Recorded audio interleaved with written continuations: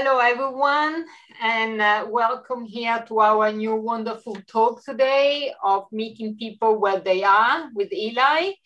And I'm Paola Bay, your co-host for this session at Earth Action Hub. I just want to say also thank you not only to 10 Years Time for giving us Eli to do this amazing talk, but also to Susie Bascon of Peace Brigade UK for also making it possible. And I pass it to you, Jessica. Thank you.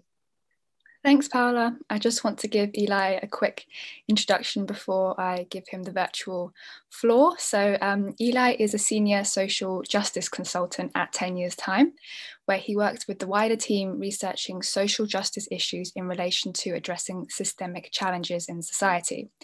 In recent years, he has begun working more and more on climate change issues, specifically relating to engaging with marginalized communities to build community-centered approaches to mitigating climate change.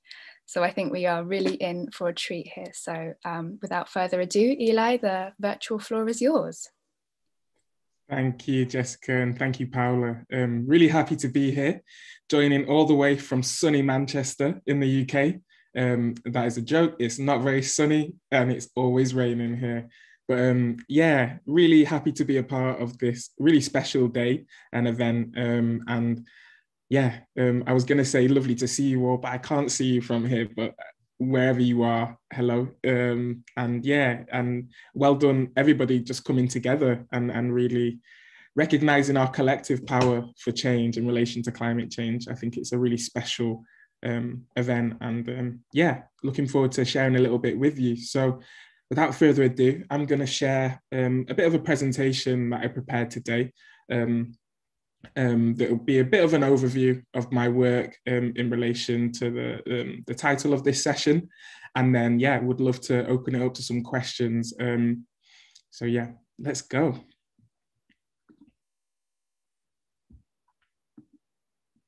Cool. So as Jessica mentioned, my name is Eli. I'm the Senior Social Justice Consultant at 10 Years Time. So 10 Years Time is an organisation based in the UK.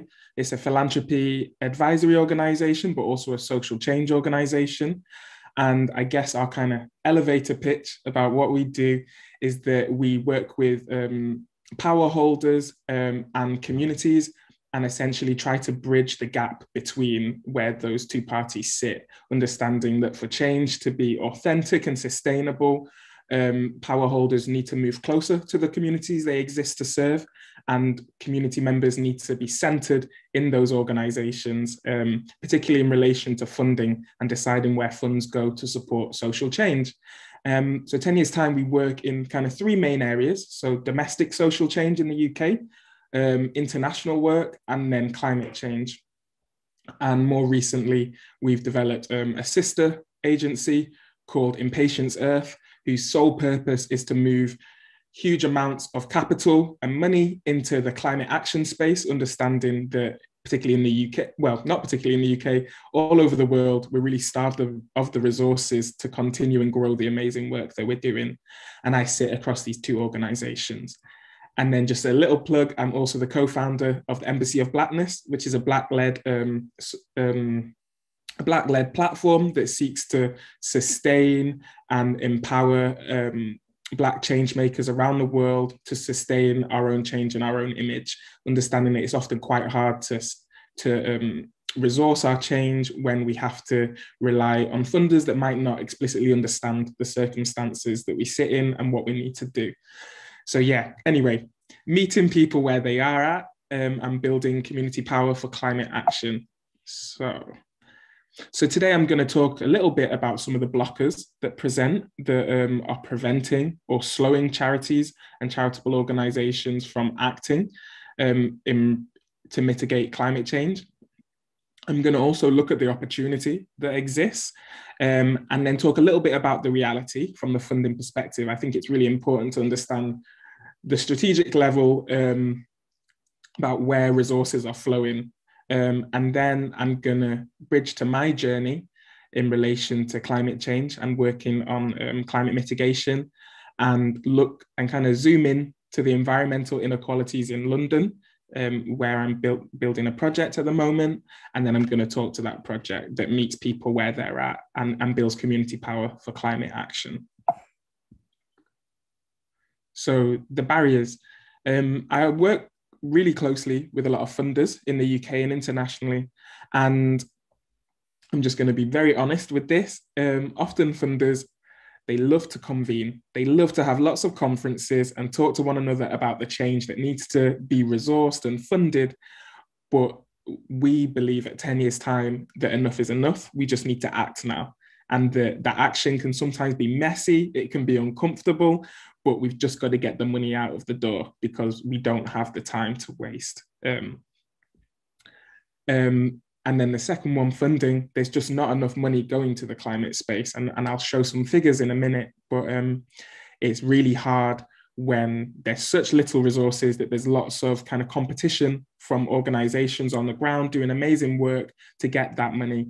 And that's a real issue, because then when the competition rises, it becomes even harder to write those funding applications. And for a lot of these organizations that are doing amazing work on the ground, they don't have the space and time to be able to do that because they're focused working with communities to empower, to do the work. So that's a real issue that I'll probably touch upon later. And then the third point, a limited approach to climate change. At 10 years' time, we're very much aware that climate change, any work to address the environmental degradation we're seeing and climate change issues needs to be intersectional at heart. Climate change hasn't come out of, we've not just pulled out of thin air. It's connected to the systems that govern how the globe works. So our economy, our socio-political systems, and much more. So it's really important that we connect all those dots and understand climate change within the system, within the ecosystem that it operates and that it's situated in. And then I include a little bit about unrepresentative boards. So a lot of charities and funding organizations, the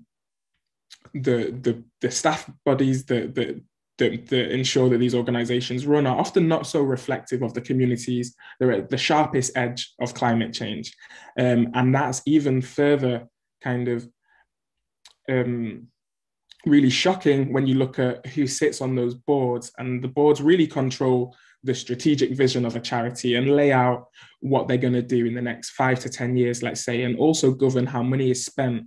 So in order to kind of create the change we need and to resource the organizations that we know are doing the great work, we need to ensure that members from communities that are traditionally overlooked at board level are sat on boards to really change the way that money is directed. And then we often see a lot with some of the funders, and this isn't everyone, but with a lot of funders that we work with, that they're waiting for instructions to come from above. And as we've seen, the global leadership around climate change is really slow to act is inauthentic at best in their actions. So actually, we cannot wait for instructions to come from above. And I think that's one of the great things about these series of events at the moment, is that this is a real call to action for us to act now and not wait for other people to come and rescue us, but to see what we can do with our networks and through powerful connections across the world. And then the last point is that a lot of these charities or funding organizations that traditionally resource this kind of work are often used to speaking to very certain demographics in society. And that means that we're ignoring a huge swathe of people that we need to bring along with us to ensure that we act for everybody. Climate change is an issue, as we all know, that is going to affect us all, and some of us more so. And it's really important that those communities that are to feel the kind of worst effects of climate change are involved in the conversations. And that therefore that means that we need to widen our view and understanding of how we communicate climate issues. And I'll talk about that in a little bit more detail shortly. So the opportunity, it's not all doom and gloom. I think some of these figures may look good, may look bad, but there's so much space for us to do better. So at the moment in the UK, 1% to 2% of funding goes to climate change, which just isn't enough. So we need to change that. And that's one of the reasons why we created Impatience Earth, to significantly transform the amount of capital that's in circulation to resource climate change action. There's nearly 1 million paid workers in the charity sector that could be best placed to really lead in terms of applying pressure in all areas of society around climate change. These are also staff members that within their organizations could lead on internal climate action. So applying a climate lens to all of their funding commitments or services. I recently spoke to a London-based funder that's attaching an additional amount of funding to each grant that they give to support charities that includes, and this amount is for the climate proofing of their facilities and things like this. So there's lots of things we can do. And then I show the number of charities, so nearly 170,000 in the UK. Imagine if all these organizations were signed up to climate commitments in their kind of their particular area of focus. It could be really powerful. And then we see the amount of income, 48 billion yearly.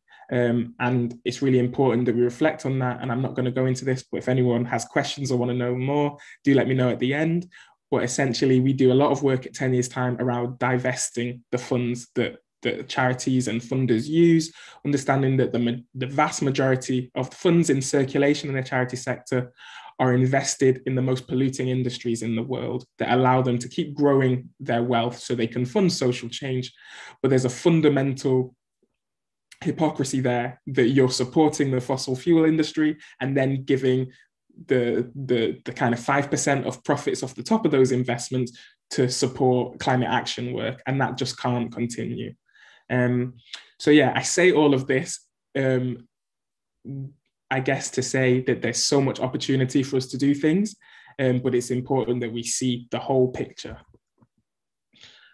So yeah, so the reality, I mentioned some of this before, but a lot of the climate work that's going on in the UK particularly is already preaching to the converted. We need to widen our lens and include people. We need to listen to people that aren't involved in those conversations and understand why they're not there. How do we reach them? How do we meet them where they're at? And the power holders that resource climate action are often extremely disconnected from these communities that will be most affected by climate change. So there's so many figures out there, and I'll touch upon them in a bit, but particularly in London, for example, where I do a lot of my work, poorer communities are often situated closer to areas where there's higher pollution levels and lots of things like that. And I've already spoken about the communication of climate issues being disconnected from the concerns of communities. But I think it's really important to look at this in a way that for many people that are potentially struggling right now, climate change might not be ranked as the highest concern in their mind. You know, a lot of people are just trying to survive, work, look after their children, and so many things. And we've got to, the ones that have the space and the time and the energy to do so, and the privilege to some extent, we've got to try and work really hard to bring climate change to people in a way that fits with their day-to-day routines and what they're doing and what they need. And there's something here about mainstream climate narratives are often not culturally sensitive. For me, it's really important in my work that we listen to different communities and cultures and see what they are doing already that is climate friendly or positions them closer to nature in listening to the needs of the planet. And then we can also learn so much from these communities rather than it being a bit of a one-way traffic system where we're kind of preaching to people that this is the way to protect the planet. And then finally, that climate change often is pitched as an issue that we're equally responsible for, but that is just not the case. The global north is in our position today because we've extracted so much from the global south throughout history. And actually, is it fair for us to tell people in the global south or communities now living in the global north from those areas that they're equally responsible for the issues that we see today? So I think that's just an important point to hold in our mind as we do climate action work. So my journey. So like I said at the beginning, I'm from Manchester, live in the UK. I've lived around the world over the course of my life. And I'll be completely honest, I wasn't someone until maybe the last 2 years, I wasn't someone that was particularly active in climate change conversations. I knew the importance of climate change and I knew that it was going to affect us all. But in my mind, there were so many other issues that I was trying to fight for that felt way more pressing to me. And as I've grown and I've learned and I've read and I've listened, I've understood that climate change is equally as important. And I've been shocked as I enter the kind of the halls of power and I come to consult my clients and speak to them about the issues that present in relation to climate change, that there's often no one there that looks like me. And that's really concerning when I've started to learn about how communities of color particularly are going to be one of the communities that are most affected by climate change in the UK. So we had the case a few years ago of a young girl in London who sadly died as a result of air pollution levels in London in the North Circular. Her name was Ella Kissy Deborah, and her mum's done an amazing job of building a really powerful campaign to petition for greater attention to illegal air pollution levels in London. But unfortunately, Ella is probably not the only kid that has passed away, sadly, due to air pollution levels. But unfortunately, those figures are really high when it comes to areas where predominantly people of colour live in the major cities in the UK, often being the communities that have the lowest access to capital and therefore live in some of the poorest quality housing that's positioned closest to main roads and things like that. And I guess for me, as I learn of these issues and the way that kind of poverty in our community correlated with exposure to the negative effects of climate change, I felt like I really had to do something. And particularly when I looked out there and I saw some organizations that were doing some seemingly really powerful stuff. So Extinction Rebellion, I'm not here to pass judgment. I see they do amazing stuff. You know, things are complex. They can be good and bad. But, you know, as an organization, as a movement rather, Extinction Rebellion didn't appeal to me due to its proximity to the police, for example, that my community has a whole history of distrust for very valid reasons why we don't engage with the police so much. And I think last summer, the events and the murder of George Floyd have really highlighted that to the mainstream. So for me, there weren't really any climate movements or organizations out there that I saw that appealed to me and appealed to my peers. So I really thought to myself, what can I do given my access, working closely with funders and closely with communities that are building grassroots initiatives and community organizing. And I also thought about my family in Jamaica. My family's from Jamaica, and I visit there often. And as I learn of the real pressing issues that are going on right there, right now, we just don't have the time. And also understanding our unique position here in the UK, closer to power, closer to money, essentially, what could we do to support?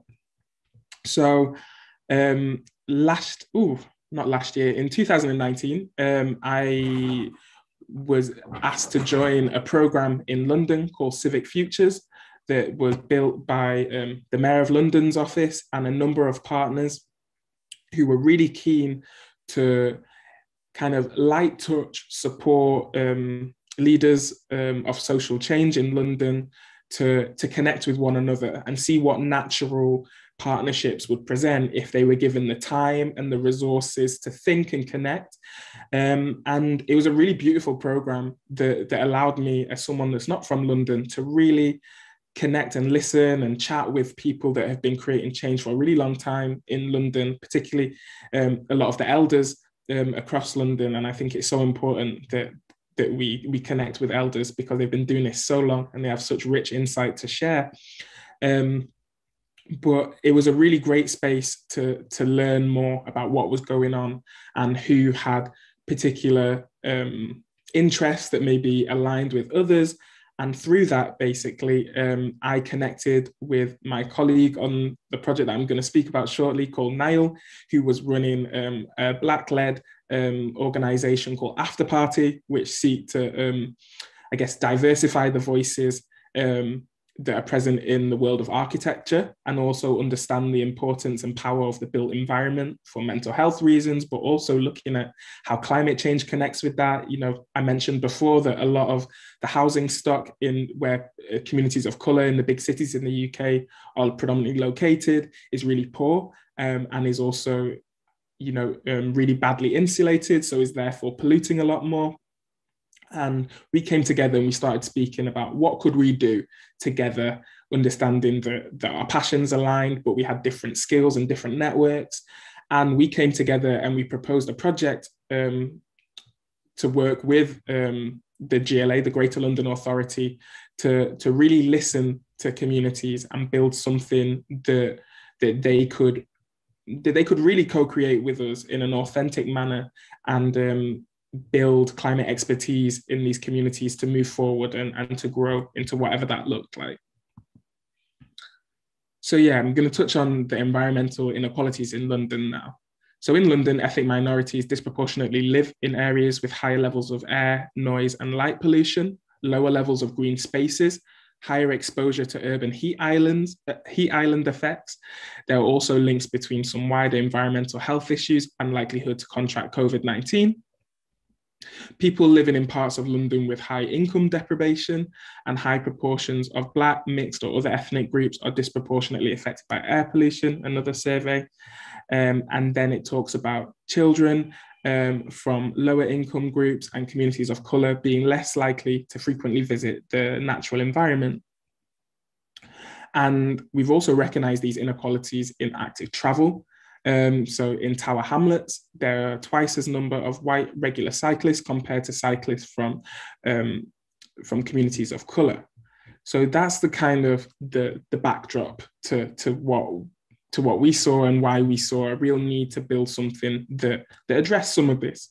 Understanding that we can't address all of it, but we needed to do something with our power and our access. So I was really keen with this, and I mentioned before about the disconnects in a lot of projects that I see, and from the get-go, it was really important for me that this project would be different. So a lot of the activities that I see in the charity sector in relation to climate change, often reach audiences who are already relatively culturally and environmentally engaged. So we wanted to change that. We wanted to go outside of that scope. In order to make more meaningful and deeper impacts with communities, we wanted to design programs for specific communities who are less engaged, improving their connection with and perception of the natural environment. So it was really important that we didn't just do a catch-all type of project, that we were really specific with who we were trying to target. And often that's been an issue in getting funding, because funders don't like that sometimes. They don't want to be seen as they're being, you know, supporting a kind of segregated approach. But for me, it's not like that. Different communities have different needs, and we need to address them in different ways. So sometimes it's really important that we build targeted programs. So yeah, and we really wanted to make sure that it was effective. So we thought long and hard about how we could demonstrate small and tangible actions to solve everyday issues with a climate focus. And it was also important that we could demonstrate a certain level of successes with the project, because for a lot of the communities that we were trying to target, there was deep distrust between institutions like the Greater London Authority and those communities, because historically they've been kind of ignored and neglected by the powers that be.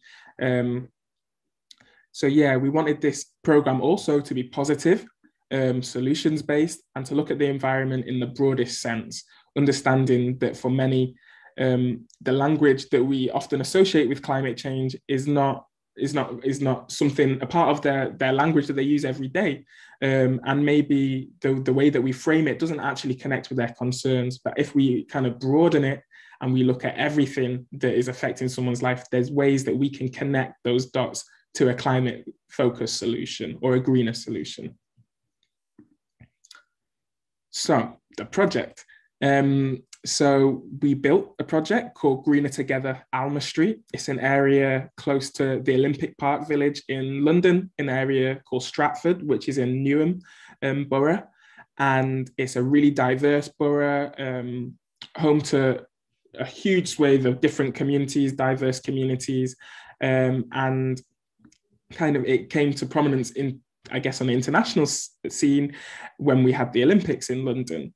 But unfortunately, a lot of the funding that went to the Olympics didn't trickle down into a lot of these areas. And this particular estate is kind of wedged between some really fancy high-rise housing and a big shopping centre. And it's it really stands out, I guess, as an area that really needs some love and attention and has been neglected by traditional funders and institutions that are there to serve these communities. And also for us, it was really important that we worked in an area that was predominantly populated by communities of colour and working class communities. Because not only did we want to build something that these communities could really lead and was culturally sensitive and all these things, we also wanted this project to build a stronger community and grow community cohesion, understanding that strong together communities are often best placed to address climate issues. And with this project, we also aim to address hyperlocal issues with innovative nature-based and environmental solutions. And we'd hope that then from this work, we could upskill and empower residents to take on this change into other boroughs and to lead the change across London and inspire further behaviour change and potentially grow the potential of projects like this and the funding that they get to have a bigger impact. So how we met people where they are. So the project adapts to the specific needs of each participating community on a hyperlocal scale. So what we've done is just go to people's doors, knock on, and just chat. Before we ask for anything, we just talk. We want to engage as outsiders from the community. As I said, I'm from Manchester, I'm not from here. It's really important that we grow trust and that we chat. I've just seen I've got 1 minute left. Apologies, Jessica. I talk a lot, so maybe we can talk about this in the questions a little bit more. But I guess, just quickly to say that we wanted it to be genuinely co-governed, and it was important that we used a lot of the project budget to employ people directly from the community, understanding that they may not have the skills to jump straight into a role like this, but it's really important that we share our knowledge and support people to grow the skills needed. And let me just quickly move on. So the values, really quickly, nothing about us without us. The community had to be centered in everything that we did. We had to be sensitive to the needs of the community, transparent in what we were doing, and in terms of, I guess, reflecting on our own power and how it could show up in negative ways in the project, being completely collaborative. And that means paying people for their time, not just me as a consultant working as part of the project team, but everyone who was inputting. We believed we can be ambitious. Sometimes the projects that a lot of communities that historically are ignored, the scale of ambition is often quite low, and we believe that we can be super ambitious and bring people with us and make it exciting and be flexible to the needs. So I spoke about a lot of the desired outcomes. I can talk about that later, but I might leave it at this point, if that's okay. We can open up into questions, and I'd be happy to talk a little bit more about where we're at the project. And I'm happy to be really honest and transparent in terms of a lot of the barriers that I've presented, because this is messy, complex work often that, it takes a lot of time. So I've also seen the time, Jessica, I've spoken for a lot longer, so apologies. Maybe we don't have time, but I'm happy to share my details, and people can ask me questions directly as well. Wow, Eli, I'm so sorry that I have to rush you, because that was such an incredible talk and I could listen to you forever, and you're talking about such important issues as well. The only reason I was rushing, sorry, is because there is someone coming on next, but I just want to say that thank you so much for highlighting and reminding us that climate issues are social justice issues. You know, they're almost the same thing, and they lead into each other, and they're all connected. Yeah. And it's so important to remember that, and we're not all going to be affected equally by these issues. And you're there's a question here. Let me quickly ask you this, if you can answer it very quickly. Susie asks how you can best persuade funders to support your project. What would be your top 3 tips to persuade someone to support your project? Really great question, Susie, and I'll be quick, which is hard for me because I love context. But I guess funders just need to come and visit people more, to reduce that distance from where they sit, to come and speak to people in the communities that are the most affected, and to grow those relationships, to just really understand where people are at in life and how you can meet them where they're at. I think it's really unfair to expect people to move from where they're at to get funding, actually. And I think we just need to listen more and talk more and connect more. And I think that will solve so many of our issues. But yeah, happy to expand on anything on Twitter or on LinkedIn. Please connect with me. Yeah, there's a lot of love for you in the chats, and all of your details are in there. So please, if you are interested, reach out to Eli. His website's there and his LinkedIn. I'm sure there are many ways to get involved, and it is a crucially important topic to be getting involved with. So I just want to thank Eli so much for giving us his time. I know how busy you are, and sharing all this wisdom with us, because it's just such an important issue. The social justice issues are the same. And yeah, in the chat, everyone is saying thank you so much, and how wonderful your talk has been. So yes, Eli, thank you so much. Guys, if you stay on this platform, you will see a talk coming up about protesting for the environment. So slightly linked to this as well. So if you want to stay here. So thank you, Eli. Nice one, guys. Take care.